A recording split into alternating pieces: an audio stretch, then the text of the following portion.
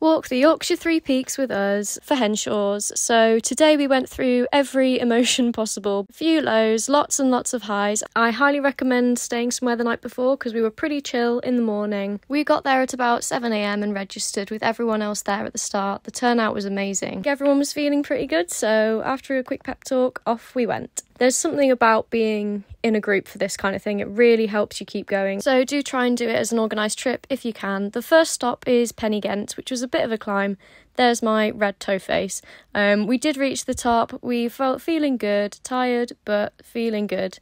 And then back down again. So the slog after Ghent is about 7 miles long, quite flat, but it does seem to go on forever. We had a bit of rain, but still feeling okay. I highly recommend snacks.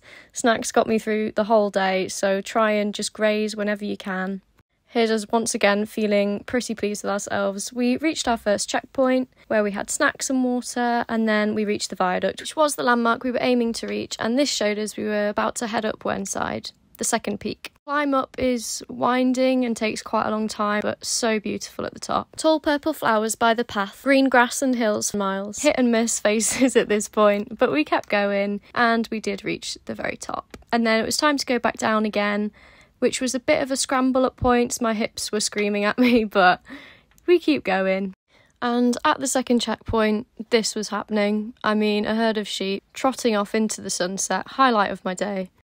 And then last but not least is Ingleborough. Just steps after steps after steps. You think you're done and then you're not. So I was struggling a bit at this point, but we did keep going, reached the top of that, and once again, absolutely beautiful. Hills rolling into the distance, and here's me cheering, pretty chuffed. Really pleased. Back down we go. What we didn't know at this point is how much the last 2 hours would hurt. How are you feeling?